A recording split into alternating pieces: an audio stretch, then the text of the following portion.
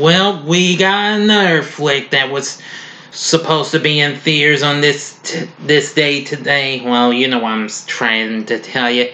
It's Scoob. I just finished watching it a little while ago. But is this flick worth getting Scooby snacks and what have you to watch?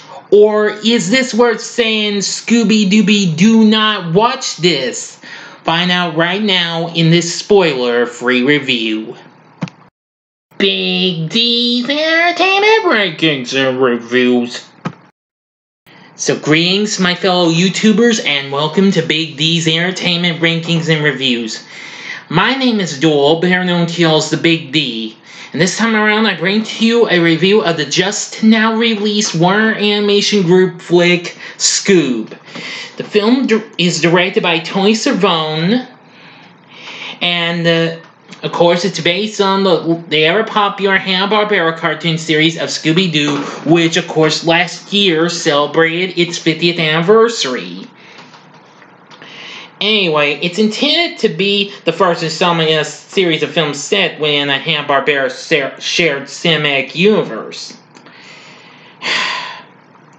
Well, at first I didn't know what to think of it, since we have different voiceovers, except for Frank Welker, who, once again, voices the title character, like he's already done for, almost 20 years now, since Don Messick passed away, before the Scooby-Doo live-action movie came out, and when he made a comeback in What's New Scooby-Doo. But, anyway, Welker's joined by Will Forte, as well as Mark Wahlberg, Jason Isaacs, Gina Rodriguez, Zac Efron, Amanda Seyfried, Kiersey Clemens, Ken Jeong, and Tracy Morgan. Oh yeah, plus a special appearance by Simon Cowell as himself. Now, this will be spoiler-free, so I'm not going to give every detail on this or anything, but I will tell you what I thought about what this was. Now, of course, we get to see how Shaggy got to meet Scooby-Doo and what have you. I mean, even though that was done in live action over a decade ago in Scooby-Doo The Mystery Begins, but this is much more different. It kind of has a little slight feel of a pup named Scooby-Doo, almost, not quite. Well, and it gets to meet Fred, Velma, and Daphne. Well, they've been solving mysteries after they encountered their first ghost, but their greatest mystery comes together when it comes in a turn of events when they run into the superhero, the Blue Falcon, and his canine companion, Dynamite Dog Wonder, who is trying to prevent arch nemesis Dick Dastardly from causing a global dogpocalypse by unleashing the great Cerberus on the world. That's just the story, but I'm not giving more of this story because that would be spoiler. Would be 110% spoilers. So, I will say I did like this. I mean, even though I much like the old school Scooby-Doo and the old school Dynamite, but I gotta give the way the characters look and the way and the voice acting. Now, I do have a slight bit of a negative though, which I'll get to that in a little bit. Now, of course, I really loved Frank Welker back as Scooby-Doo. Now, Will Forte voiced Shaggy. Not too bad, though. I mean, well, he was the only other character that looked just like the old school Shaggy we all knew and loved. Now, next up we have Gina Rodriguez. Most of y'all know her from the now defunct CW series Jane the Virgin, and also the voice of Carmen Sandiego in the Netflix cartoon doing Velma. And that's a pretty good job.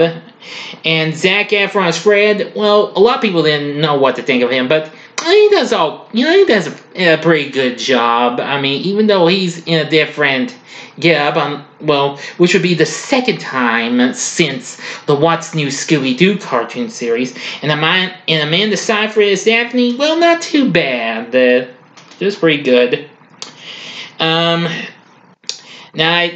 Jason Isaacs, most of y'all know him as Lucius Malfoy from the Harry Potter franchise, and also Captain Hook from the 2003 Peter Pan movie. He does pretty good as Dick Dastardly. I mean, we actually do get to see a Snickerhound Mudley, but I won't tell you where that's going to wind up. You need to see the movie because that's spoiling. Mark Wahlberg as Blue Falcon, not too bad.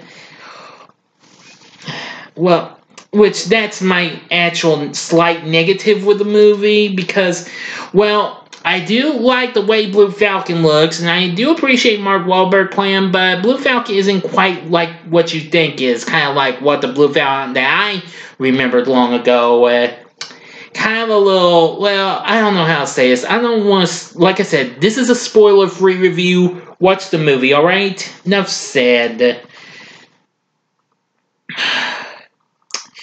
Now, Kiersey Clemons voices Dee Dee Sykes, who, unfortunately, I didn't know who this character was, but after doing some research, I found out she was named after the Dee Dee from Captain K-Man, the Teen Angels, which that was another slight negative I have, because unfortunately, we don't get to see Brenda and Taffy, the other two. Well, I'm sure we'll see them in a future Hanna-Barbera movie. Now, Tracy Morgan as Captain K-Man, I gotta say, not bad. Well, not quite as good as Mel Blanc was, but he does a good job with doing the yelling out the hero's name and what have you in a good way. I mean, not quite like the way Mel Blanc does, but he still does a good job of yelling out the.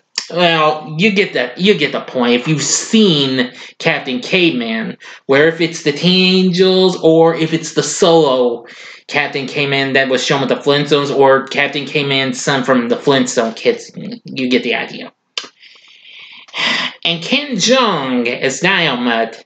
I didn't know what to think of him, but, well, he wasn't bad at all. I mean, unlike the old school Dynamite, he doesn't malfunction, but even though I do like Frank Welker's performance as that character in the old cartoon series, well, I'm going to say Jung's not bad. But, despite my slight nitpicks, I still love the movie. The story was, well, kind of pretty good in ways. And then, like I said, I love the cast performances. I mean, even though they were almost hit or miss, but they were more hit and what have you than miss. So, I absolutely did love Scoob. This is probably one of the coolest Scooby-Doo anime features I have seen in the last few years or so. Even though I have seen some recent Scooby movies, but who knows how this will impact on my Scooby-Doo anime movie ranking, because Scooby-Doo and the Reluctant Werewolf is my favorite Scooby-Doo anime feature of them all. Could this actually be it? We'll see when I do a ranking sometime down the road. But now the question is, would I recommend Scoob? Yes, definitely. Yeah, this is a good movie. It's got a mixed response, which that's understandable. At least that's better than what they gave for the two live-action theatrical flicks and what have you. So definitely check out. You can buy or rent on Prime and Vudu, or just buy it from somewhere, okay? But I rented it, though. But anyway, but Scoob is a good movie. Warner Animation Group is good. So I'm hoping for the best that we will see a Hanna-Barbera Cinematic Universe continue. Oh yeah, that's another thing. I got to see so many Hanna-Barbera references in this movie. Not just various cartoon characters and what have you, which you'll see what they are when you see the movie. Plus, but the other thing is you'll see names of familiar people, last names or other connections to people who actually worked on the old school Scooby-Doo long ago. Enough said. But anyway, I'm giving Scoob 4.5 stars. That's my score I give on Letterboxd, if you want to find me on there. But anyway, what did you think of Scoob? Please feel free to tell me in the comment section below. If you liked the video, click the like button, subscribe to my channel as well, and be a part of the Big D Nation. Tomorrow, I'll be reviewing Scooby-Doo 2, Monsters Unleashed. And of course, I'll also be doing my Saturday morning TV log of the Tom and Jerry kids. But anyway, thank you very much for watching. Now, if you would like some more Scooby-Doo fun, just check out these other videos. In the upper left-hand corner is my Saturday morning TV log of Scooby-Doo Where Are You? The upper right-hand corner is my review of Scooby-Doo and the Reluctant Werewolf. And the bottom left-hand corner is my review of the live-action theatrical Scooby-Doo that I recently did. And the right-hand corner is the bottom right-hand corner is the button you can click to subscribe. Thank you again for watching. Until next time, I'm the Big D saying, see ya!